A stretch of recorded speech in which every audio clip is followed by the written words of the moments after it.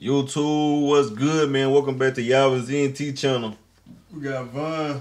On it is. We got people of this tribe violate all laws of physics. Some crazy jump, but I just took a glimpse and them folks said something about the world's strongest man. Them folks look like me. Look like him. Oh, wrong on. They don't even feel bee stings.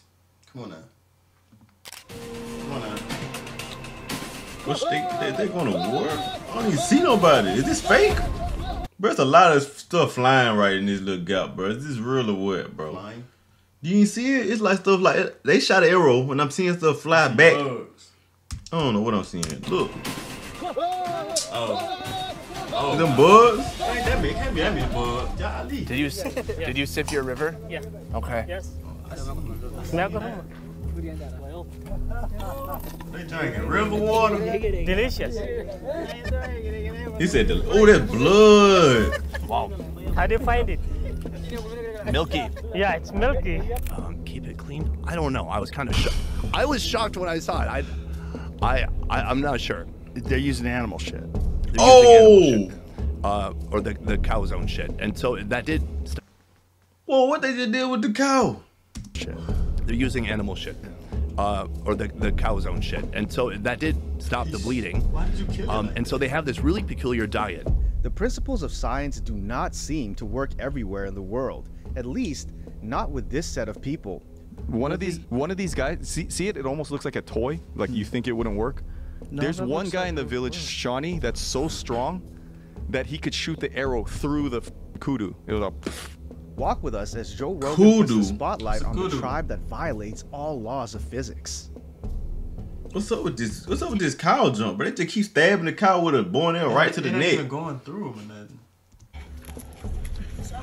Is that a book bag or is that? Oh, they done killed the monkey. Like It if made it, a bag. I don't know if they made a bag. They like they just got the monkey on the bag. It look like a book bag though. It made decoration.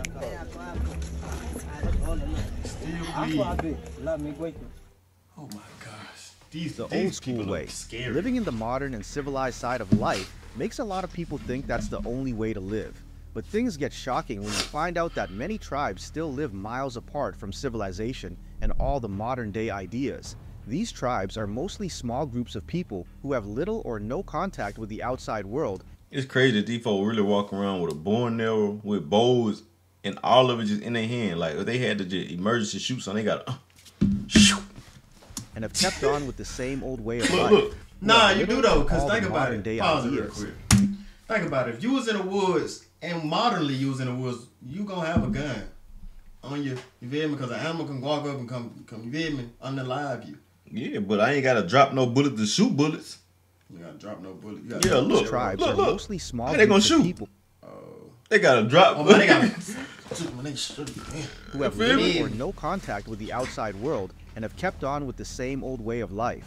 So while some of us are busy with TikTok trends and our favorite video sharing platforms, got a some of point. these people are still stuck with the old ways crazy. of Tales by Moonlight. They ain't got no top Well, on. One thing is that they seem not to have any problems with their way of life, and the ones who get shocked to the bones are those who travel into these hidden places to see how they live. But it is just so. If you're running ads on You wanna go? Man, hold on. But it is just so incredible that there's still people that live the way they lived many, many, many thousands of years ago, and they essentially just get their resources from the land, from the area they live, and they're just rocking it old school. On several episodes of the Joe Rogan Experience, Joe gets to interact with guests who have gone far into the depths of Africa and Asia to feed their eyes with some of the wonders of these tribes. What? Now, You know what's here's crazy? one thing about these Thought about tribes. that type of They're I not didn't only never thought far about behind. that type. We all know, we always think when we see stuff like this, Africa, the black folks in Africa, but it's Asians over there living on the same little drip. That's crazy, brother. America Mexicans. tell you a dream. It could be all type of races over there. White folk. In modern day technology, they seem to be living outside the rules of science as well. son. This is the part that shocks these modern day guys, because the tribes seem to have some special relationship so little. with the laws of nature. I'm talking about the kind of relationship Why you couldn't build a boat big enough to sit in? Why you gotta stand in the boat? Oh, You could have sat in the boat and man. did it regular. You hear me? It's just crazy. They different over there. that we will never experience in the modern world today. So, without wasting any time, let's kick things off with the peculiar tribe called We ain't even started Maasai. yet. The Maasai tribe. The Maasai tribe is a group of people that is I well think that's known people that around can the jump world, high. or in most parts of Africa, though they are just around 1 million and are mostly found in some parts of Kenya and That's so Tanzania. weird. The Maasai tribe stands out among other African tribes for many reasons. Typically, they are still worry about far them, away you from keep- modern civilization, and for this reason, they have Oh, certain yeah, I told you. cultures and practices that would be a shock to people of the modern world. Just think of an entire tribe whose livelihood is centered around their livestock, most especially cattle. The men of Maasai count their riches in cattle, wives, and children. In fact, if any man has more children or wives than cattle, he would be considered a poor man. Yeah, that sounds weird, but it would make a lot of sense when you realize that they mostly depend on cattle for food. And no, that doesn't necessarily mean that they eat beef. I guess that would have probably sounded better if it was the whole truth. In the real sense, these people are freaked about drinking cow blood like it's not a big deal. Yep, you heard that right. And trust me, Joe Rogan was just as shocked as you may be when his guest made this revelation on an episode of the Joe Rogan Experience podcast. According to the guest, the people of Maasai use an age-long technique to get blood from the cow. Then they mix this blood with cow milk and drink it. They just, when they kill the animal, they eat the blood. No, the Maasai will take an arrow, put it into a live cow's neck, drain some of the blood, then seal it up with some shit, and then drink that blood, or mix that blood with milk. Why would they seal it up with shit?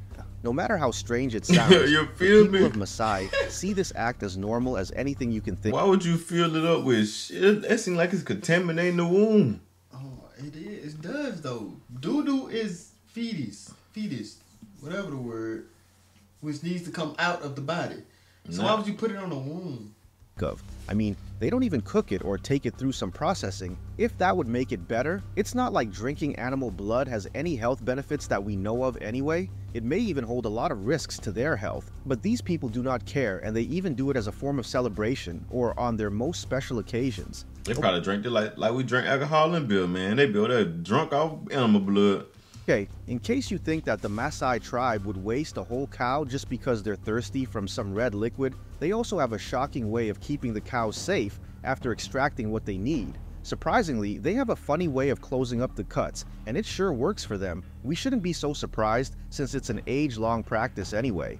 However, the people get more from their most beloved cattle than the blood which they have become famous for. The Maasai are really interesting. So I've heard you talk about the Maasai before. The Maasai are really famous for eating milk, blood, and meat. It's quite shocking that the diet of the Maasai tribe revolves around their cattle. Then you gotta think them folk don't brush no teeth.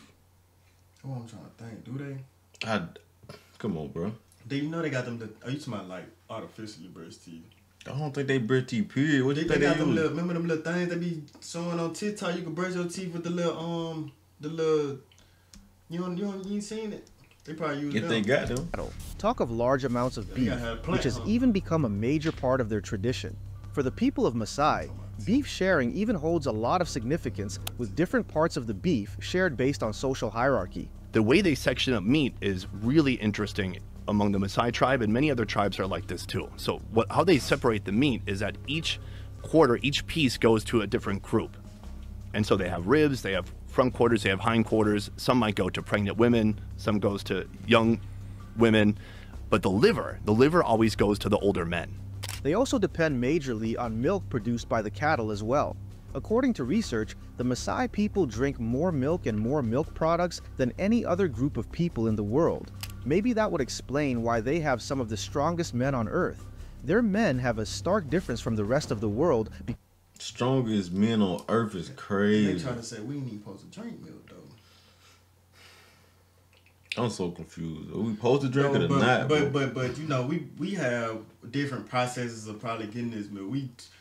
Americans will torture the cows and make the milk be pulsed because they overusing them and all that. You feel me? So Man, bro. they milk probably be more natural. Then the fact that they the strongest men in the world. Look at these folk. Bro, our strongest men in the ain't world seen look nobody huge. look strong.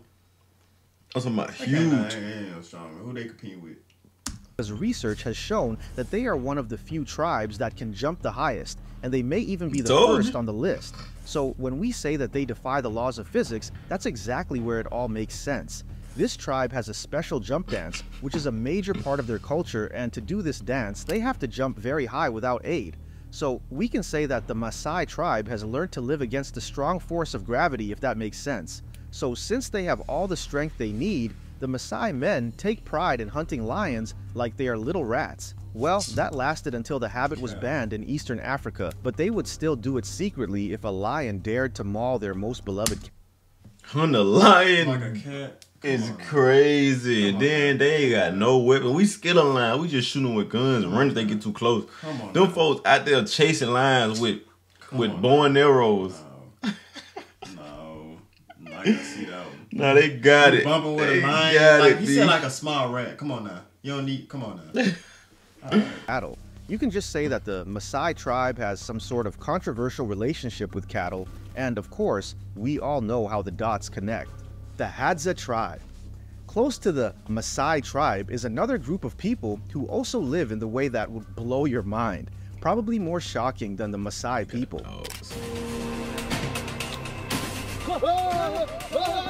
Shot at me. You so tripping. Nah, he ain't shooting This all them tribe trees, called boys. Hadza dominates some parts of Tanzania, and they're mostly known to be hunters and gatherers to this day. Hold on to So them unlike things. the people of Maasai who can depend on their livestock for years, this tribe has to go into the wild to hunt and gather their food. On an episode of the Joe Rogan Experience, David Cho goes deep into the hunting lifestyle of these people. Based on what he saw in his 2-week stay with the Hadza people, the tribe must have been hunting for such a long time that they do not need to depend on any modern equipment for effective hunting. All they needed was some sticks which they used to make arrows. According to him, the guys would spend all day sharpening these sticks into arrows. Then they would use a certain toxic plant on the tip so that the arrow can be more efficient. So What do they hunt with? bow and arrow, like Homemade bow and arrow? homemade bow and arrow, like just they take this wood and they spend all day making the arrows. Yup. They use their Did they teeth. show you? Yeah, They show you how they did I all learned how this? to make it, and then they use their teeth to. I think I know that guy. However, after long hours of working on the arrow, it would still look the like word a is the toy to teeth. the modern man until these guys handle the arrows themselves. In fact, the arrows are so effective that the Hadza men would use them to hunt baboons and other large animals. One of these guys. See it? It almost looks like a toy. Like you think it wouldn't work. No, There's that one looks guy like in the it would village, work. Shawnee, that's so strong that he could shoot the arrow through the fucking kudu. It was a. Come to think of it, why does the simple instrument they sharpened out of tiny sticks seem to work such wonders in their hands? You feel me? I guess How? the search for an answer would bring us to the first wonder about these people. Aside from the fact that these guys are really skilled hunters, Why do you like they going to war with animals? So been many in the of them. game for many centuries, they seem to have some of the strongest bodies on the planet. Without And any the way they access shoot through trees and all, like it's a bullet. They got dogs and everything. to Huh? modern gymming facilities, the guys are really muscular and strong, and Is that a you would real- even see well-built abdominal muscles on kids. So it looks like they all came to Earth with some Hulk body as souvenirs, and this would explain why the young boys and old men could handle the toughest animals. But when you think of the work and energy that goes into hunting for food daily, you would understand why the guys may never need a gym to stay fit. The fact that they have to do these things from an early age even makes the bodybuilding thing easier for them, and Joe Rogan seems to understand this perfectly. Nah, Just it's crazy. getting by as a hunter-gatherer with the crazy bow that you have to pull back and you're running through the woods all the time. Like, you have to be fit. It's unbelievable. What a crazy way to live. Having those Is strong, it? well-built bodies is not close to being the most interesting fact about the Hadza people. One of the things that really worry scientists about these people is the kind of relationship that they have with nature. Since they are majorly hunter-gatherers, the Hadza tribe do not only depend on the games they catch, but they also have a thing for wild fruits and wild honey, especially. Boo-boo. But this is where it That's gets honey, a little bro. intense. The entire Oh. tribe I thought that was straight boo boo. No, for the folk chewing on that honey. Honeycomb. Yeah, Wax. honeycomb. Yes, are known for eating wild honeycombs like it's some snack. And if you know how obsessed bees are with their honeycombs, you should know an ordinary human wouldn't try to go near them unprotected, let alone eat them directly. Surprisingly, it looks like the bees are specially in love with the Hadza tribe. This special love allows the people to eat honey directly from the forests and not be bothered about being bitten by the bees. So see the bees on his fucking. What? Them folks immune to bee stings, bro. No. Yep, they're lighting him up, and he's eating the honeycomb And it does anyway. nothing to him. Really? So we go climb. Hey, come on, climb the tree. Guy sticks his fucking hand in the tree, scoops that out, starts eating it like it's a fucking hamburger. Bees, and I'm like, bro, I'm cool. Well, it's not that they are not being bitten by the bees, but the bites just have nothing on them.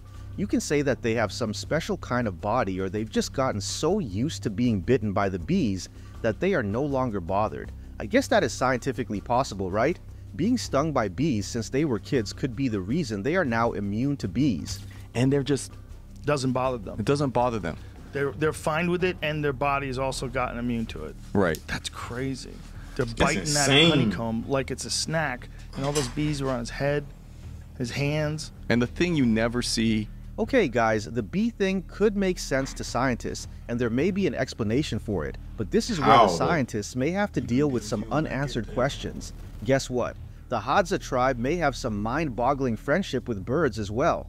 Since they are so obsessed with wild honey, they usually need help to know where the honeycombs are sometimes, and this is where the birds come in. According to the guest on Joe Rogan's podcast, the Hadza tribe has a special way of communicating with the birds. Imagine that you can just make a sound and the birds will lead you to your next meal. Sounds crazy, right? Well, David Chu was able to experience that with the Hadza people.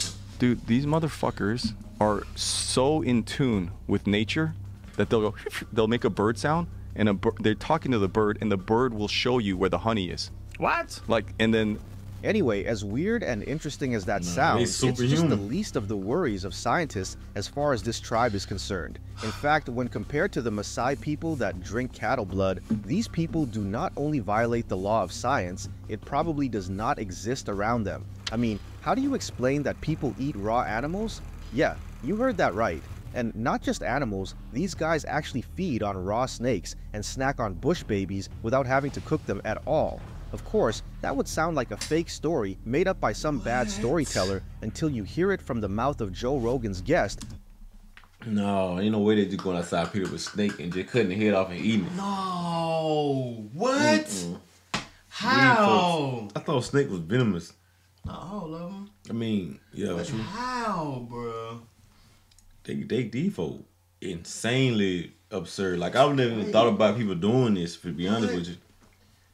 Oh my God. Who stayed months with the tribe. According to him, the kids could just catch a snake from a tree, bite off the head, and chew it raw.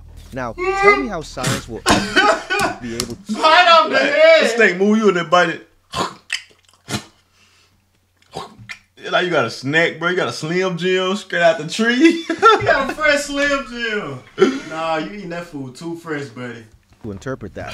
Right. he's like grabbing a snake and biting his head off. He's Oh like, my he's like, you God. want some thing?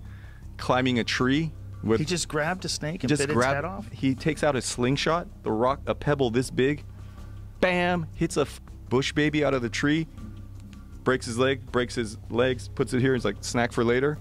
Trust me, scientists know that there is something special about this tribe even if they can't explain it.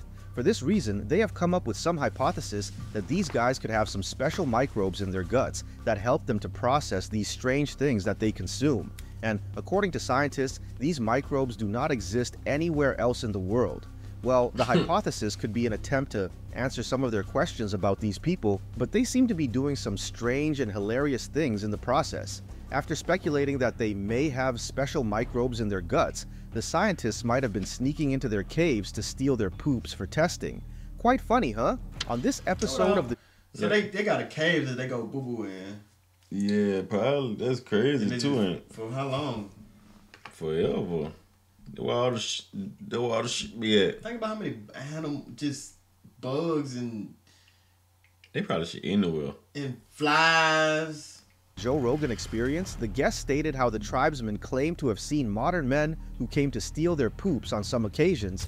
They have some what do you call it, microbes and gut biome kind of things in their stomach that no one else on the planet has. So the translator's explaining to me, Canadian scientists come and literally steal their shit.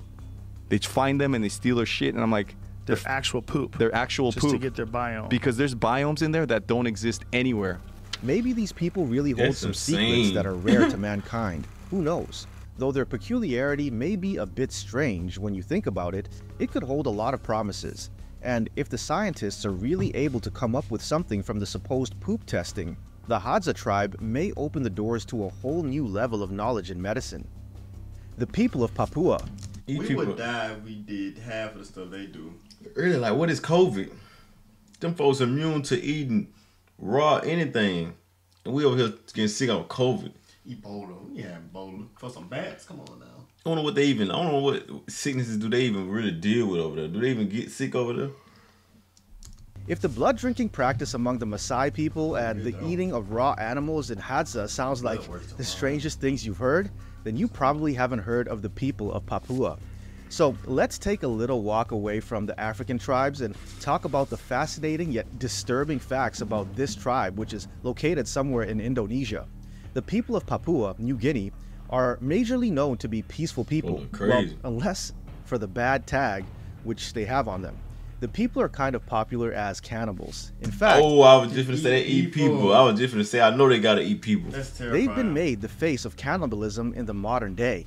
But here's something about them. Though they sometimes eat other people, it's more of a traditional thing. Yeah, cannibalism is one of the most inhumane things that have been flagged red in our world today, but that's because of the current civilization. I mean, people now understand these things better, but there are some tribes who still live in the old age until now.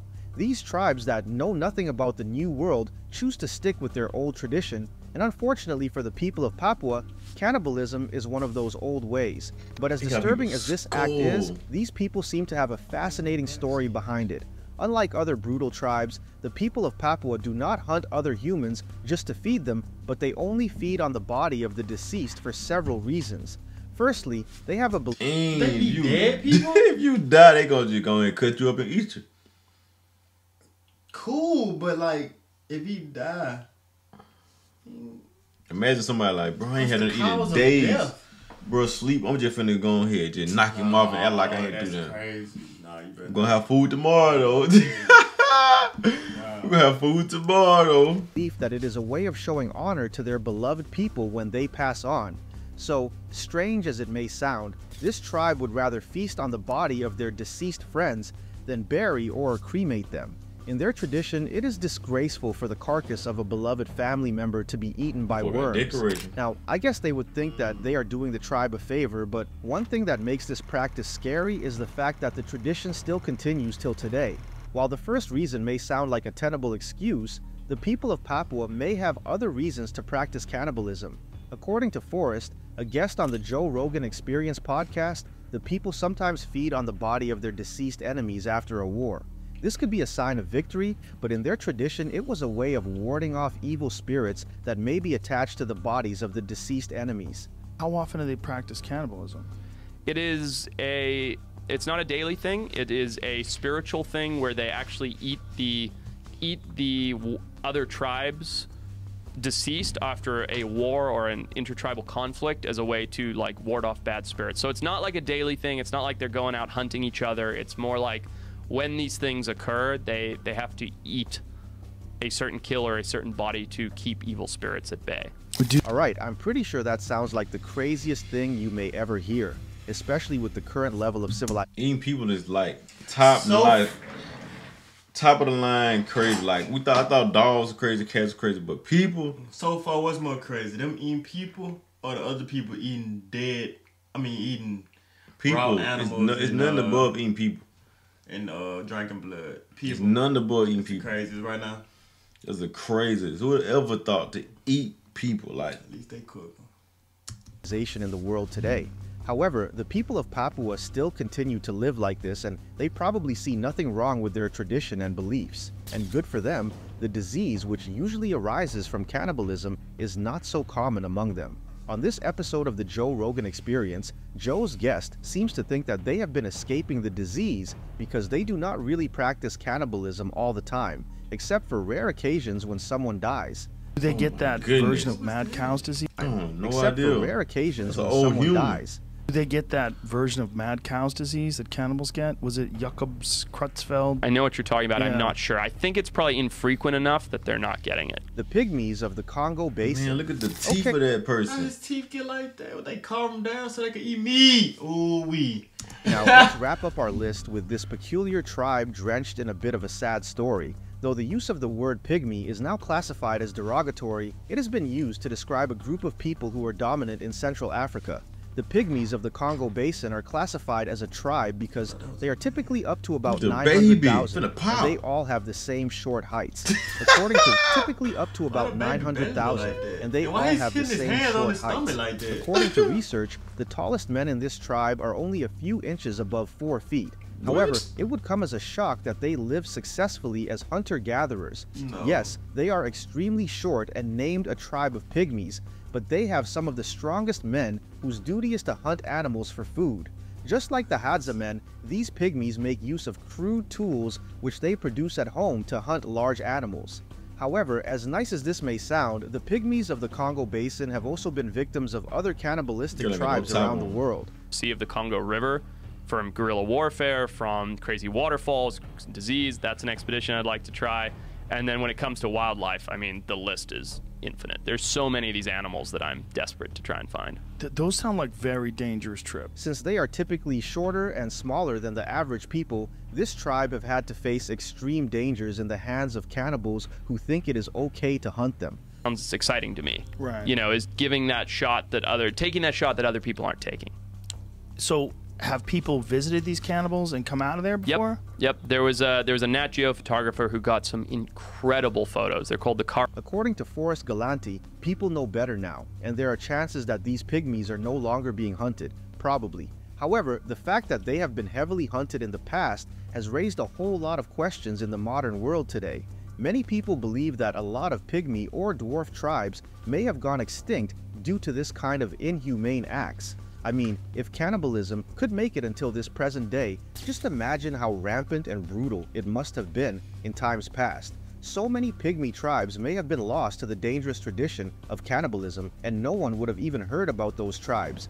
And he went in there, took him a while for them to kind of assimilate and get comfortable, and then he got these photos that are just mine. Yet, if we put aside the possibility that these pygmy tribes might have been hunted into extinction, we would be able to focus on the beauty of the ones that exist until today. I mean, the fact that a whole tribe is full of tiny humans who are still fit enough to live normal lives in the forests is something that may trouble the minds of scientists for a long time. We're talking about almost 1 million small people, so peculiar that they are called a tribe. I guess they may million? count as the most fascinating. 1 million? That's a whole world of people. 1 million people in the tribe? That's a lot of people. They was getting ate? They just eating them away. They were eating people. They were just eating the whole tribe like grapes. Tribe, if you ask me. Alright, thanks for sticking with us until the very end. Hope you had a fun and interesting time of learning as we look through these amazing tribes. What are your thoughts about these groups of people? Which of them do you think is really a threat to science? Let us know your... Man, that's crazy right there. That little guy, man. Make sure y'all like, comment, subscribe, comment down below any videos y'all wanted to do. And don't eat people. For sure, for sure. 15 weirdest wedding rituals, have sex with the mother-in-law. That, man, bro, these, like, I can't even fathom some of these traditions that they do in other places. But y'all go sub up, man. We trying to get to 1,000 by the end of the month. Tell your mama, tell your friends, tell your cousin, tell your auntie to come sub up, man. We appreciate y'all. At the end of the day, you already know, stay Yalvish.